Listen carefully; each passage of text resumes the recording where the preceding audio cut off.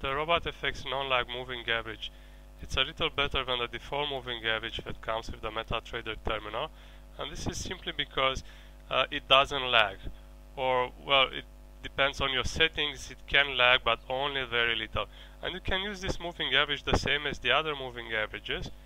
In this chart, in this example, I'm using two moving averages, non-lag moving averages, and one of them I can use it. I will just show you an example, zoom. One of them has the value, this is the only value that you need to change, the only setting that you need to change, by the way, the length.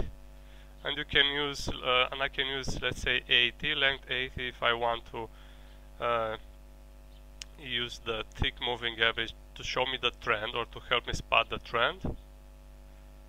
So as you can see from here up to here, I should look or I should have looked only to sell, and indeed we had a downtrend. And can use another length, a smaller length. This is the same indicator, the non-lag moving average, with a much smaller value of let's say 15 or even smaller, 12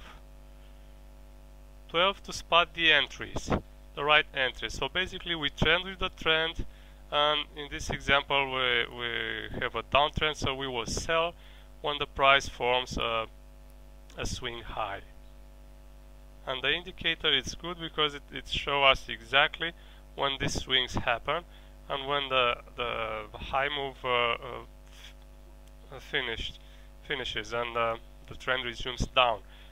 Here we should enter a sell here according to this well, we made a strategy according to this indicator,